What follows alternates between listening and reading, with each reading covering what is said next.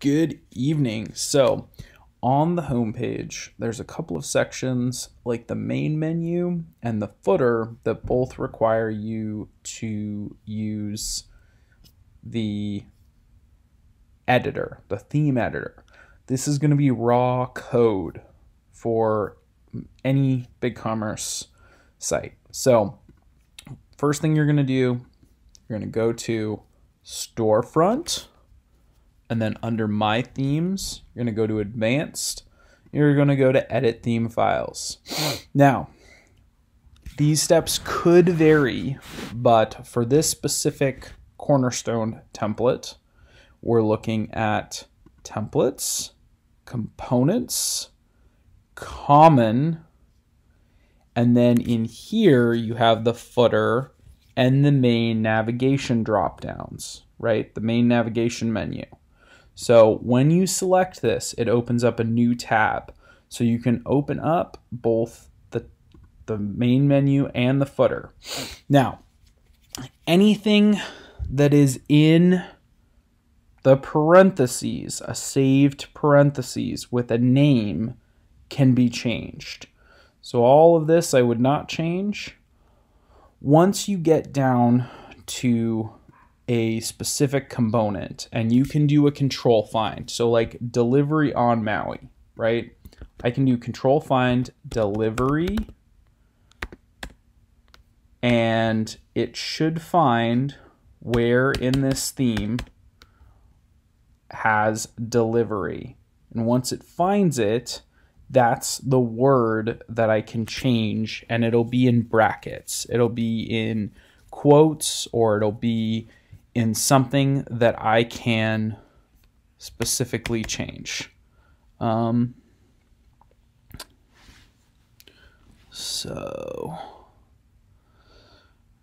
social.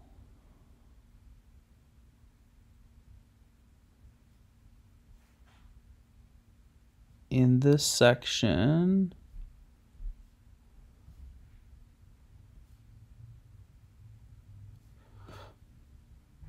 you can see that it's finding them.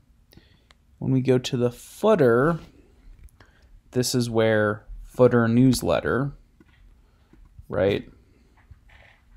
So like all of these are going to be easy to find.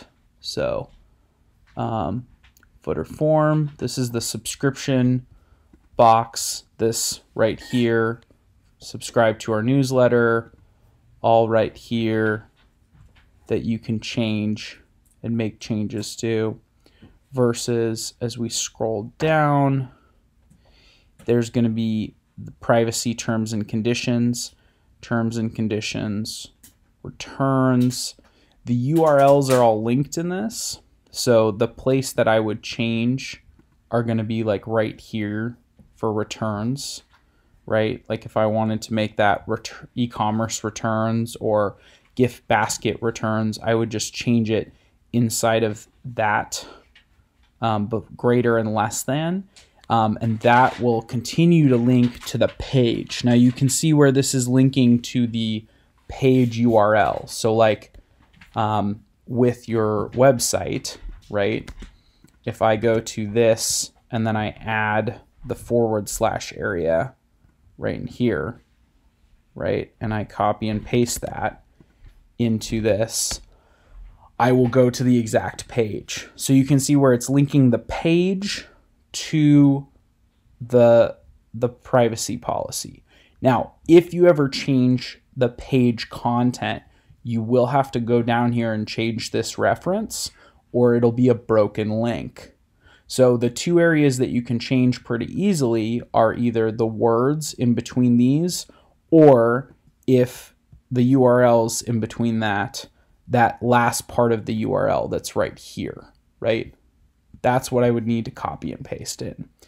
So those are the couple of areas. You could change this and not change this, but if you change this back in the page, let's say I go to web pages and I decide to change returns when I edit this, If I change this page URL, I need to change the page URL here. Otherwise, I'm going to cause a broken link. I need to make sure it's not causing a broken link anywhere else.